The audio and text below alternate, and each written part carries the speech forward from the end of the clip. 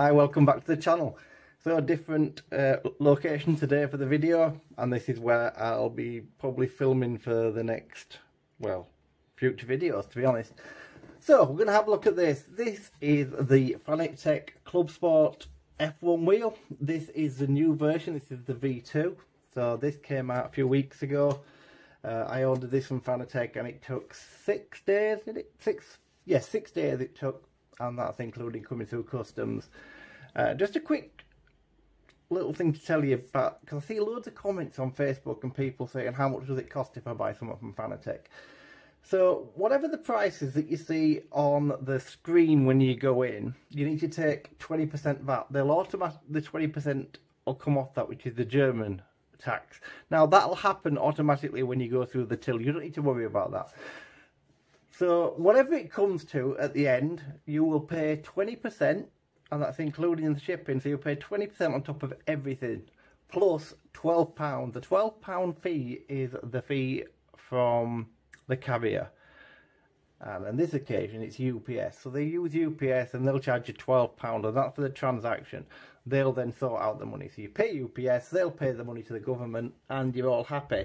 It normally comes out roughly to what you see the price. So if the price is €269, you're probably going to pay €269, €270, something like that euros, plus your £12, and just convert it back.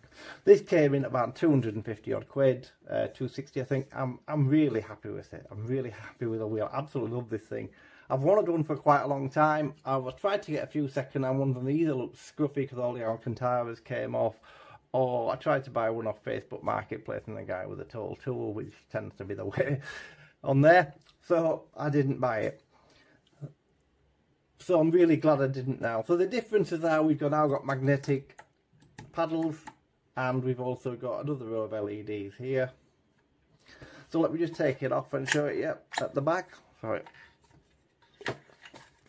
So on the back you have your normal QR slider. Comes QR1. This comes with it. Comes in a separate box. You just have to screw it on yourself. It comes with the 4 bolts.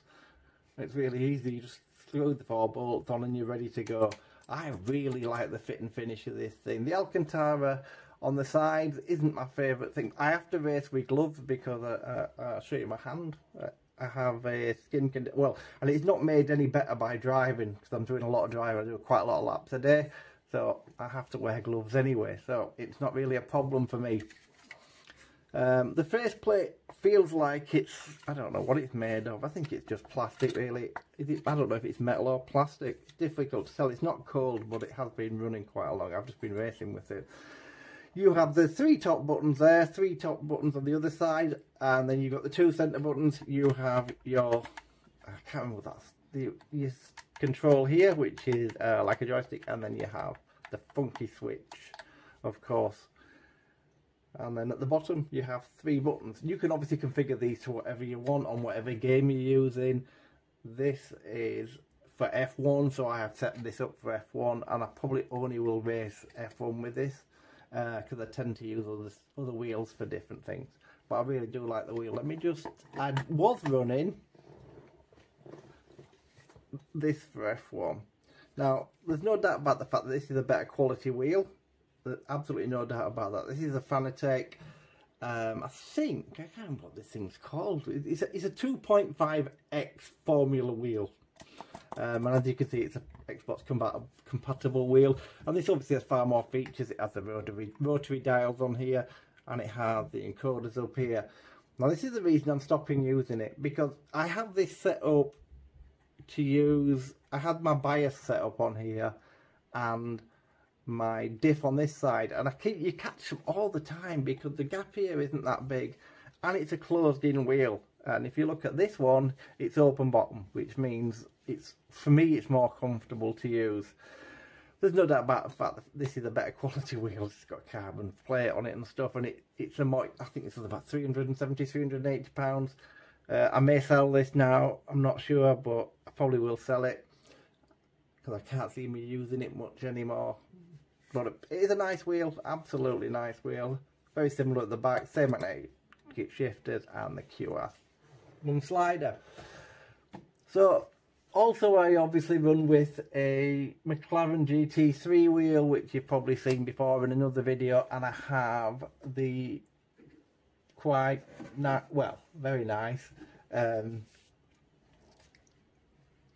Porsche wheel. This is very expensive. It comes in about 650, I think, by the time you've paid for everything, because it comes in parts. Really nice wheel. So people don't maybe say you don't want to buy into the Fanatec ecosystem because it's a problem and then you're limited to what you get, but aren't you like that with most things? I know if you get SimCube and stuff and you get the USB and they plug in the bottom, I'm more than happy with it, to be honest. Having the Fanatec stuff, I've not had a problem. The only problem I did have was, and you probably had this if you're on a DD1, the wheelbase continually told me it had done too many revolutions and I'd have to reset the wheel. Now, it was a problem and I was a little bit annoyed about it. I contacted Fanatec, and to be fair, it was not even 10 hours later and then the solution. They sent me the file and I just updated it with the file they sent me, and it's been absolutely fine since. So that's all I can do. I can only comment on what I find from Fanatec, and I've had no problems whatsoever. And as you can see, it's all Fanatec. I have Fanatec pedals. But now I use a button box down here to use. I have this button box and I have my bias set up on here and stuff, and I find it much easier than having it like that. So the wheels basically, I think I've just got camera set up on the top. Most of the stuff are on this button box here. I have my camera on here. Sorry, I have my ERS and my overtake on there. DRS buttons are all on there. And then I have pit buttons and basically not much more, and then the other stuff's on here so I can't catch anything. But yeah, if you're looking for a Formula 1 wheel, or just any type of wheel really, because you can race anything on it. I won't drift with it, but you can race most things with it. And if you are looking for one of these wheels, I think they're great value. I think it's one of the best value wheels they do. The McLaren wheel is fantastic, and it comes in at $199 for the McLaren wheel. But the McLaren wheel is fairly, I like the rubber grips at the side, but it's quite plasticky feeling, and it doesn't come with one of these on the back. So I put this on, I paid another 100 quid for one of these. It comes with a plastic one of these which screws into here. Now the problem you've got with that one is it's not compatible with the D1, so it knocks down the torque and only lets you drive with half the torque. So I bought one of these, and to be fair, the difference with the wheel is massive when you fitted it. It really is a much better wheel. But I'm now at 300 with this, which has actually cost more than that wheel. But it's a nice wheel. So, quick tour of the wheels. That's all I've got left. I sold the BMW one I had, and I also had a Formula Carbon wheel, which I didn't really like that much. So I sold that one and went on to this that I've just bought. So I sold two and replaced it with one, and I'm happy with it. This is probably my favourite wheel, but I can't race Formula 1 with this. So thanks ever so much for watching. Hope you liked the video. You'll have seen I've put a couple of videos up over the last couple of days, and you might think, what the hell are them? And all it is to try and set my camera up so I can get an angle for when I want to show racing or show races I've done. I don't want to do screenshots. The idea is I'll do this, I'll get the footage, and then I'll do a commentary over the top when we're done, and then that's what it'll look like. It's too much faffing around, in my opinion, to try and get triple screens and then get it off. I know there's ways of doing it. I can use OBS and all the rest of it. I just don't want to do that. So I'm going to record it this way, so you're going to see really what I see. So you'll see the steering wheel, well, the top of it, the screen, and then afterwards I'll do a commentary over the top and let you know. I'm also going to be doing quite a lot of stuff for Gran Turismo 7 when it comes out. I've got that's all set up ready to record, so I can do some racing with that and show you the game. But yeah, that's basically where we're at. I've got some more reviews coming up on bits of tackle that are connected to here that I wanted to show you, and different things. One of them being this here. This is a Pro Race 2 from a company called Sim Projects. It comes in at roughly 90 quid, and it gives you basically, all the information. You can have your laps and stuff. I'm going to do a review on that. I'll tell you now, I wouldn't touch it with a barge pole, but we'll do a review on it. I'll have a review on that in the next week or so. I personally think it's garbage. But there we go.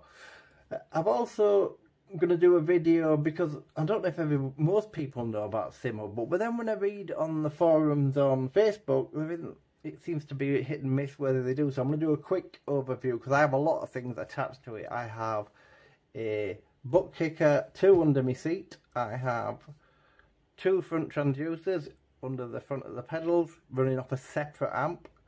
I then have the wind simulator, and I have 6 or 7 different LED stroke button boxes attached to it. And I'll just show you, I just wanted to do a video to show you how easy it is to set the whole thing up, and you can have it up and running in. This thing, when I stripped it down and had to rebuild it again, it probably took me 10 minutes to get it all up and running again. So, there we go. I've waffled on too much. Thanks ever so much for watching. Have a fantastic day.